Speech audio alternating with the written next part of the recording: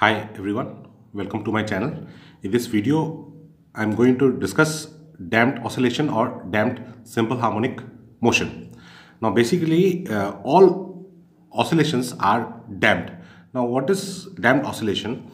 Like suppose you have a fixed rigid support and this is a pendulum, simple pendulum. Okay.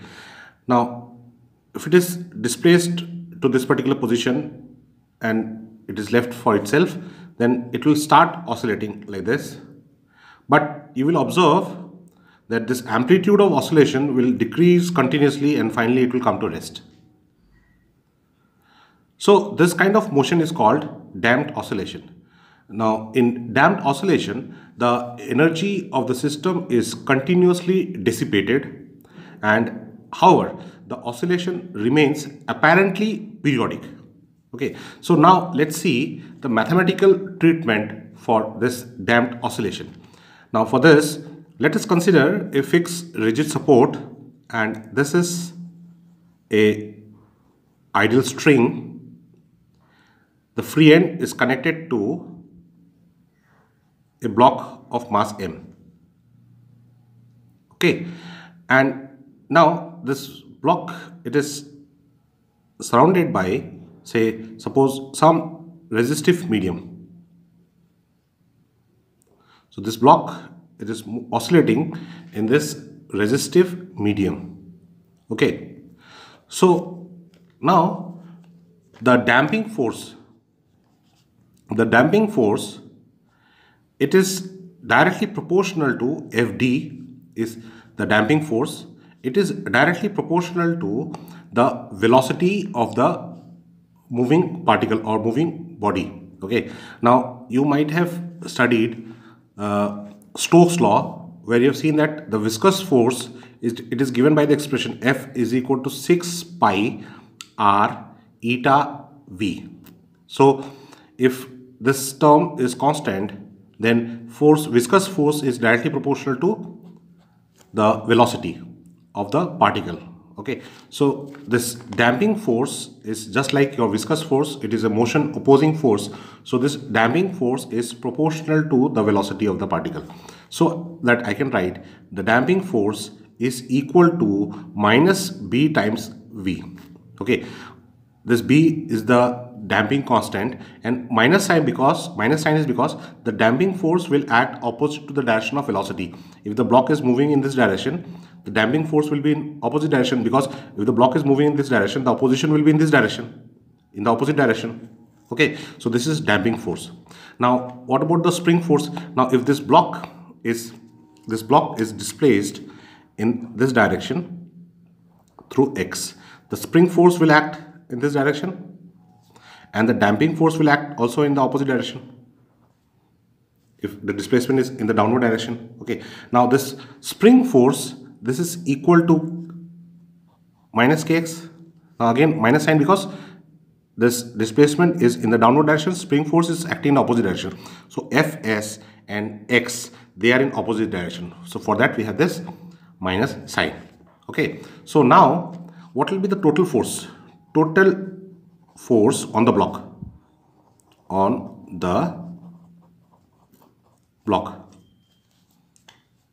It will be total force F is equal to the spring force and the damping force. Okay, so I can write F is equal to minus kx then minus bv. Okay, so if I apply laws of motion, Newton's laws of motion, F equal to, I can write ma. So this ma of t, acceleration at time t, is equal to minus k x at time t, position x at time t, minus b, velocity at time t. Okay, now if I write this in differential form, I can write it as m d square x by dt square is equal to kx of t, or minus kx of t, minus b dx by dt. Okay, this is not x into t, okay, this is x of t. Okay, so now this can be written as rearranged and written as m d square x by dt square plus kx plus b dx by dt. This is equal to 0. Okay, or I can reduce it further as d square x by d, not reduce, actually rearrange, d square x by dt square plus k by m into x plus b by m dx by dt is equal to 0. Now remember, see, for undamped oscillation we had this equation d square x by dt square plus k by m into x is equal to 0, and this k by m, it was equal to omega square.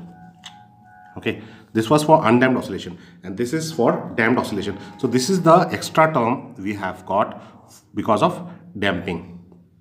Okay, so this is the differential equation. This is the differential equation for damped oscillation. Okay, now this is the second degree differential equation. Okay, so solution of this differential equation can be written as x of t is equal to a e power minus bt by twice m into cos omega dash t plus phi. See why I have written omega dash, because now this is the new angular frequency due to damping. Okay, and this is the amplitude, this term, this entire term is the amplitude of the resultant oscillation. Okay, and this omega prime is the new angular frequency, where omega prime is equal to k by m minus b square by 4m square. Okay, now remember earlier we had omega is equal to square root of k by m. So this b square by 4m square, this is the extra term because of damping. Okay, for undamped oscillator,